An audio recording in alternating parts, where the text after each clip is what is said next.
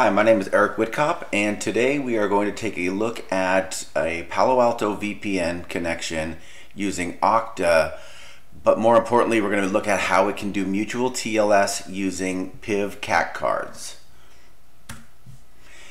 Here's the environment that I have set up today, and I learned a lot as I went through this, and so hopefully you can learn from my mistakes and it'll go smoother for you. I did notice that I needed to use I can't use the classic Okta interface. You have to use what's called the OIE. It has a lot more identity providers, and there's one that's called Smart Card IDP that I had to have to be able to do mutual TLS. Then I went out and grabbed a YubiKey 5CI. This is the exact model I have in my MacBook. YubiKey is a great product. It was my first time playing around with it. I love that the admin tool works on multiple different OSs. I loved how easy it was to provision a PKI cert onto the card. I love the small form factor and the different shapes it comes in. And overall, I thought compared to some of the other smart card out there, it was super easy to use, and I understand why they're so successful now. I have a virtual machine, a Palo VM series in AWS, as it were. Running 10.1. My GP is 620, which is right now, as of today, is the latest and greatest. And I'm using a MacBook Pro M1 Ventura. So I mentioned that I had a few hurdles to overcome as I was going to deploy this. And the big thing that I learned about was the default browser versus the embedded browser inside of Globalprotect. So inside of Globalprotect, there is an IE, Internet Explorer Trident engine. It's basically a library from Microsoft that's built into Globalprotect. It's a very small little embedded browser, about the size of your hand, and it is not your Chrome browser that's local to your machine. It's embedded. It's part of their solution. It has its limitations. And so while Microsoft is continuing to support it until 2029, they're not adding new features. The feature that's missing that I absolutely need is that pop-up where it goes, hey, where's your YubiKey and where's that X509 certificate that I need to authenticate? The pop-up piece is not working in the embedded browser on a MacBook Pro. You need to use your default browser, which is fine. And if you think about it, that scales beautifully. If you're on Linux, anything that supports Chrome, for example, will work perfectly because the user, in this case, the end user, is going to go directly over to Okta from the client perspective and not go to or through the firewall for that piece. Once authenticated, the SAML assertion is passed off over to, in this case, the service provider, which would be the Palo Alto firewall, right? So you have to use the default browser of your local machine, in this case, a MacBook Pro. The issue was I went into my Globalprotect settings in the firewall, which are supposed to come down to my GP client, and it simply wasn't working. Couldn't figure it out, didn't know why, didn't know what was going on. I finally found a document here, right here for 10.1 that tells you exactly how to do it. Essentially, you are going to basically hack your plist file, and I give you the instructions down here on your MacBook Pro.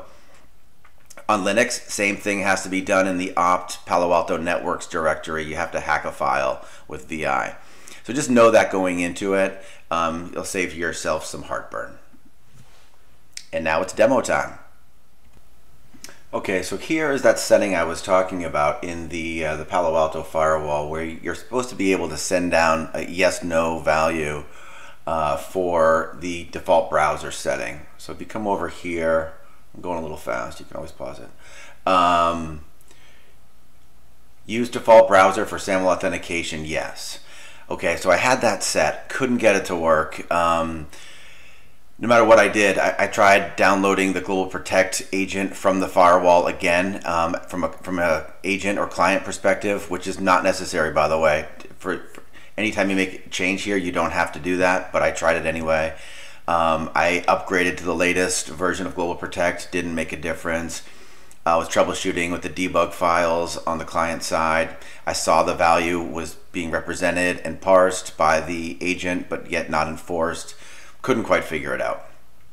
Anyway, we've already talked about this and we understand there's a couple of limitations in this space.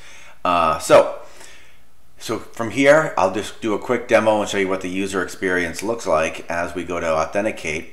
My YubiKey is already inserted. This is what you can customize this page. I've customized it for Iron Bow and put the Pentagon in the background.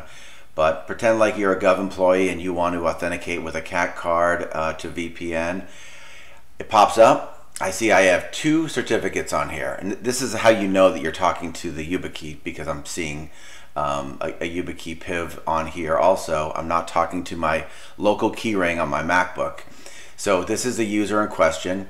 This is all fake information. This is not a real DoD certificate. I just made a fake CA called dod.mil, okay? And then I'm going to say okay. So what's happening is I'm in my default browser. Now it needs to go back over to GP, to Globalprotect.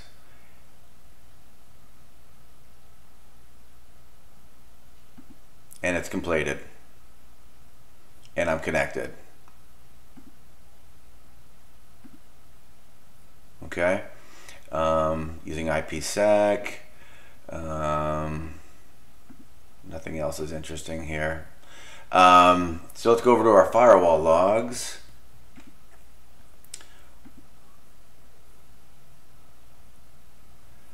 Here I am coming in, gateway connected, SAML authenticated, and it works. All right. I can show you some of my parameters. A lot of the work is done in the portal instead of the gateway. It's done at the portal level. See here, certificates none. Agent, I already showed you that. I'm pushing down some CA. That's my CA that I talked about, DoD fake. Push that down. Take a look at the gateway.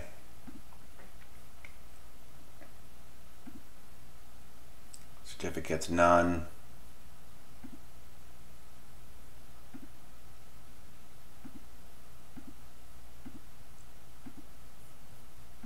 And we're not doing that.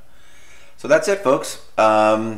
Any questions? Feel free to reach out to your local Iron Bow salesman or woman, and we'd love to schedule a meeting and talk more about all the great work that Iron Bow is doing in this space. Thank you.